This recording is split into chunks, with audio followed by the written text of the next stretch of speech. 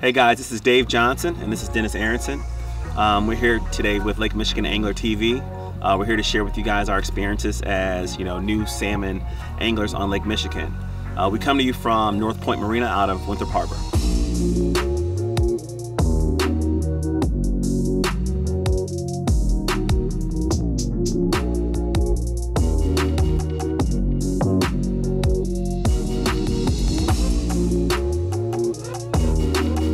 Okay, so what made me get into salmon fishing? Well, I'm a multi-species angler out on the Channel Lakes, which is one of our local lakes here in Illinois. I go different places, whether it's in Illinois or Wisconsin, and fish quite a bit. And we've done quite a few salmon charters, either out of North Point or Kenosha Harbor. And I'd always wanted to use my boat for salmon fishing, but I always thought my boat was too small for it. And after meeting Dennis, come to find out that Dennis is using his boat for salmon fishing, and he had introduced me to Lake Michigan Angler, Rob and Mike over there. And that's really how I got into salmon fishing. Myself, I've been fishing for salmon just this spring. This is the first time that I fished for salmon. Dennis has been fishing for a little over a year himself, but I think some of the biggest challenges are just knowing what baits to put down, at what given time to put those baits down, at what speeds, at what depths. Just really understanding what column of the water column you should really be fishing in. And I think one of the biggest ways that we've overcome some of those challenges, and it's still a work in progress, is networking. I think networking is by far the best thing that you can do for yourself as it relates to a new salmon angler and even a seasoned salmon angler.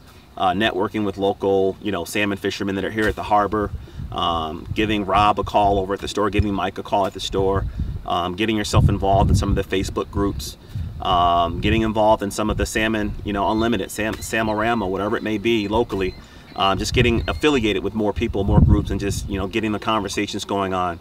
What's working, where is it working, and just really getting a better understanding of how you should be looking even at your spreads. One thing that we've struggled with often, I feel too, is not really understanding how much the current really plays as it relates to how your baits will perform in the water.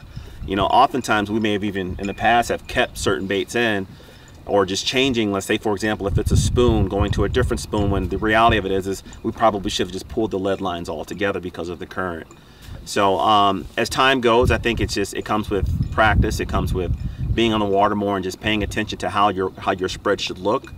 And I think as time goes, we'll definitely get better at it. Yeah, so what kind of boat do I have? I run a 1650 Fish Hawk, so just under 17 feet. I have a 90 horsepower outboard. That's what I use to troll with. I throw a couple buckets over the sides to manage my speed. I pick my days wisely. I'm a teacher, so I'm free all summer. I don't have to force myself out on the weekends, and I can just pick very carefully days that will be comfortable and safe. Fish a lot with my boys, and I want to make sure we're good to go. Yeah, so what type of boat am I running? I'm running a 2021 Crestliner Raptor 2100. It's a 21-foot boat. It has a 300 Mercury Pro XS on it. We primarily use the 9.9 kicker along with the Minn Kota Altair in the front to steer.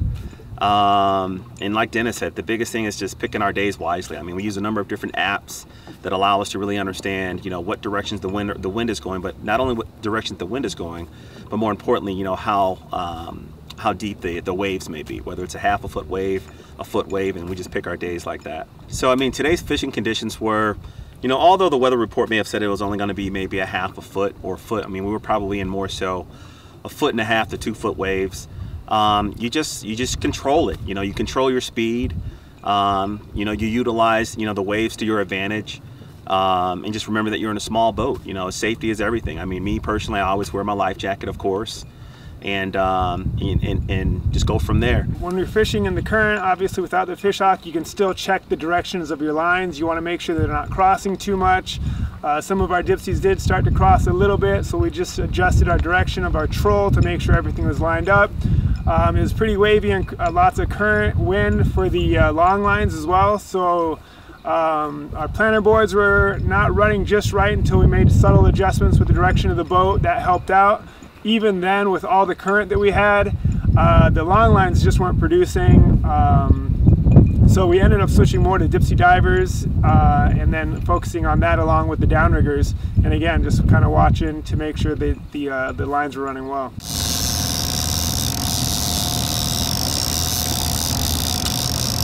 Dipsy took a hit. I'm not sure what we have on here. I think it's a flasher fly.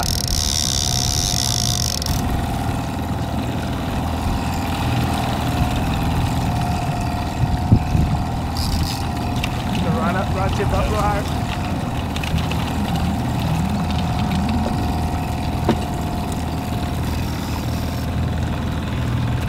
Nice Coho on the salmon candy. So I don't think the dipsy popped. There it goes. You got it. Still feel it back there? Yeah, still feeling that. Yeah, he's pulling. Yeah, I don't remember what we had on this one. What is this? It's the flasher fly. I forget which one. I think that's the green dot with the flashing light on it, I believe. With the green tinkle. Yeah, that's what it is. Is that fish on? Oh yeah. Yeah.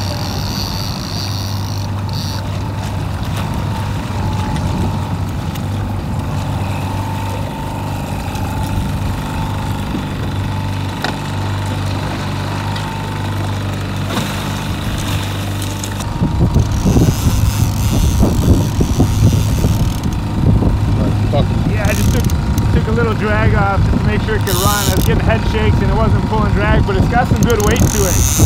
So I didn't want to have this thing shaking too much and lose it.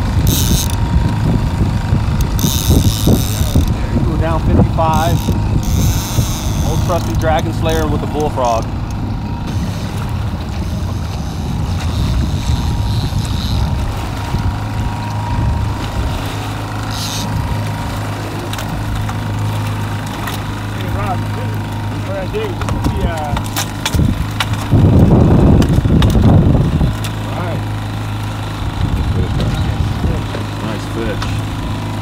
Like, I didn't want him to bounce if I did that, you know what I mean? Pull it up like that. It's got our first king on the downrigger, down 55 feet on the Dragon Slayer with the bullfrog. Yeah, so as it relates to today's spread and the equipment that we use, all the equipment is Magnum Metals. We use Magnum Metals downriggers along with Magnum Metals trees. Immediately we throw the downriggers out. They're the fastest ones to put out. So we had flasher flies on the downriggers. From there we went out to our dipsies, and on our dipsies we also ran flasher flies. From there we threw out some lead, you know, from 3, 5, 7, 8, and we ran spoons on those. I want to say we only had one hit on the 8 color, which made us then eventually bring down the leads and then just throw a 200 copper out and really focus on the dipsy divers and the riggers, considering the currents that we were fighting against. Yeah, so what was working, just right off the bat, we caught up, got a couple coho on the Dragon Slayer flasher along with the bullfrog fly. That was working well for us. So we did end up switching up a few other lines, 2 similar setups. Some were white flasher flies, some were the chrome, and that's what we went with. I slowed it down.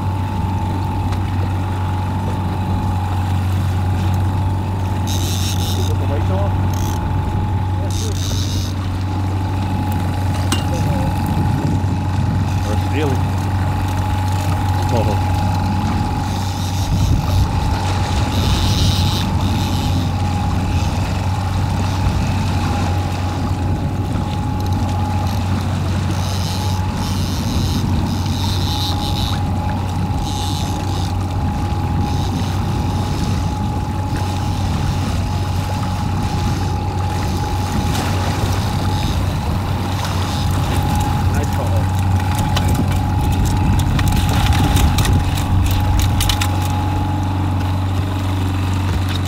Guy's taking the most hit. That's 2 fish in. All right, we have the downrigger down 50 feet. Once again on the Dragon Slayer, bullfrog, nice coho by my man Dennis. There he is. The man, the myth, the legend.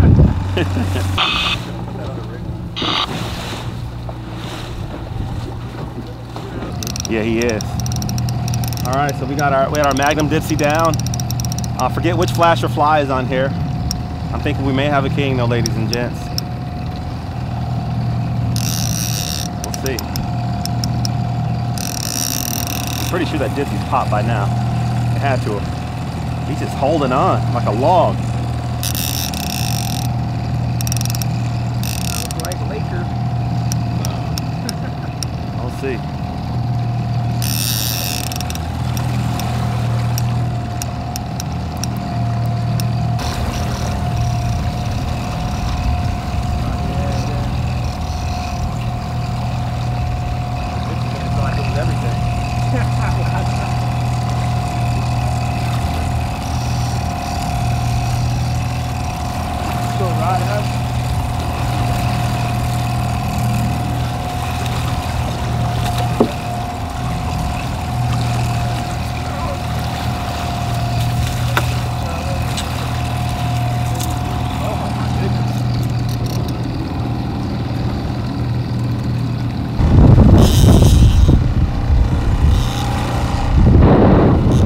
Sped it up a bit, huh?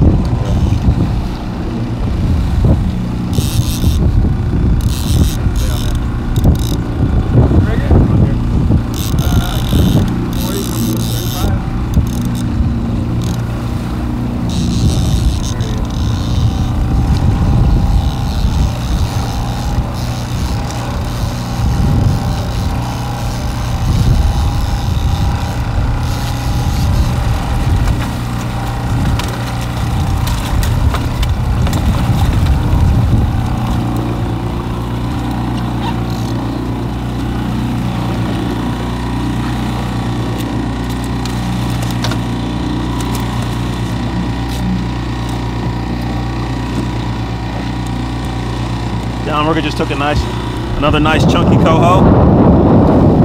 I want to say this setup has brought in what, 4 fish already today?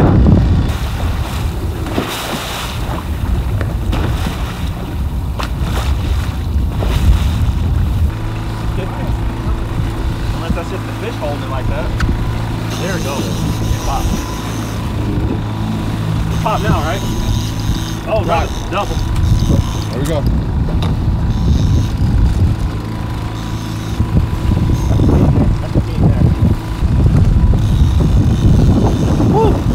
Dennis just had the Dragon Slayer, which has been the bread and butter all today. In fact, I went ahead and threw a slider on there, and that's what's got us.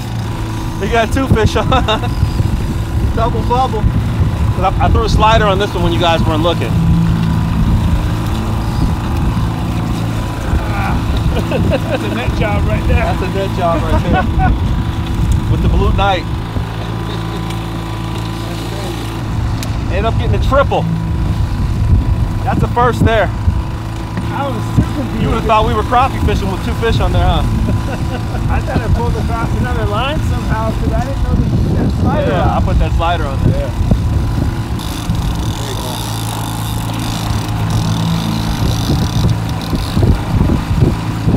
Try to get the rod up. Didn't put the rod up.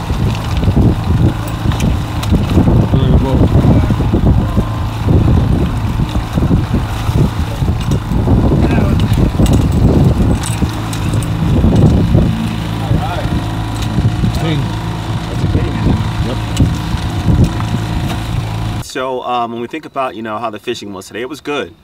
We had a few doubles, we had 1 triple, and but we had a lot of moments where it was kind of just dead and nothing was happening. So we just really wanted to just make our figure 8s, understand the current, understand the direction that we need to be trolling, paying attention to the speeds when we were getting strikes, so that we can maintain that speed and direction. Because once we narrowed it down and we were going the right direction with as it relates to the current, but more importantly with the right speed, I mean, that's when we would get our doubles and triples on some of the same areas that we were already fishing on. How much the current really plays as it relates to how your baits will perform in the water. Oftentimes we may have even in the past have kept certain baits in, or just changing, let's say for example, if it's a spoon, going to a different spoon, when the reality of it is we probably should have just pulled the lead lines all together because of the current. So as time goes, I think it comes with practice, it comes with being on the water more and just paying attention to how your spread should look. And you know, I think, you know, as time goes, we'll definitely get better at it. Final wrap up, a report of how things went today. We figured out in a pretty specific and small area as far as the water column goes, between about 110 and 130, honestly, was probably the best. And we stuck to that. So we did make a lot of turns between trolling mainly east and west to stay in that area, that water column. We're marking the bait, marking the fish. Like we said earlier, pulling the long lines allowed us to fish that tighter area with a little more control considering the wind and the current. Flasher flies was producing by far the most. I think it was what, the Dragon Slayer? Mm-hmm. With the Might bullfrog. have caught about 50% of our fish, maybe Yep. more. So yeah, we adjusted. Didn't run nearly as many spoons as I thought we would have starting out the day. Made that adjustment slowly, and it paid off. We probably had almost 20 strikes. I mean, we had quite a few probably cohos that would just strike our baits and then just spit it out. But we ended up bringing in 10 fish today. We've got 2 kings, and I want to say the rest are all coho, nice chunky cohos. So yeah, so why should someone get into salmon fishing? I mean, it's just unreal. It's unmatched to any other type of fishing I've ever done. I mean, when I tell you I've become an addict, hey, my name is Dave, and I have a sickness, and it's called salmon fishing. It's just when that king hits the line, when the coho hits the line in the spring, I mean, it's just, it's unmatched, you know. It's so tough to even put a synopsis to it, but I primarily fish for walleyes and crappies and things like that prior to salmon fishing. And just to be able to use an even more versatile spread, to me, is something that I really enjoy. I like the fact that, you know, I can bring many family members even on the boat. I think, what was it, you know, 3 days ago, I brought my dad, my uncle, my cousin out on the boat, and it's all fish that everyone wants to even eat, you know. Everyone's got this health kick, and what more fun do you have going out catching it, you know. I actually purposely even bought this boat so that I can take my son and more of his friends out. I had a smaller boat before, I have this one now I can take 6 kids out, you know, and have a ball, and they love it. They love the thrill of it, you know. When the drag starts going and we get the net ready, it's just nothing like salmon fishing. It's just, it's unmatched. You know, I say anyone that has a buddy that has a salmon boat, or just any boat I should say, get out and try it. You know, go swing over to Lake Michigan Angler. One great thing I like about them is that they don't just try to sell you a bunch of stuff. You know, I had a funny joke earlier that I mentioned that, you know, I'd go in because I got this kick from YouTube of all the different spoons I need to buy. And yeah, sure, maybe 4 of the 5, you know, Rob would actually recommend, but there was 1 out of the 5, and he's like, well, no one else has come in here and bought that. So in other words, you can buy it, but it's up to you if you want to buy it, but you don't need to buy that one. So that's the big thing too, is that, you know, it's one big family that are willing, just a lot of people are willing to help, because everyone wants to see you succeed so that you can come back with your report. So that's why I like salmon fishing. Hey guys, thanks for joining us. Hope you enjoyed. Hope you guys learned some things. Just want to encourage you to give this a try if you haven't. It might seem intimidating getting out in the big lake, the gear that you might need, but stopping by Lake Michigan Angler, Rob and Mike can set you up with the bare minimum. When I got started, it was just the bare minimum. What do I need to get out in the lake and catch some salmon? They set me up. From there, of course, there's more you can do, but you can check them out, Lake Michigan Angler, also online, lakemichiganangler.com. Hey guys, thanks for watching, and good luck out there. Tight lines.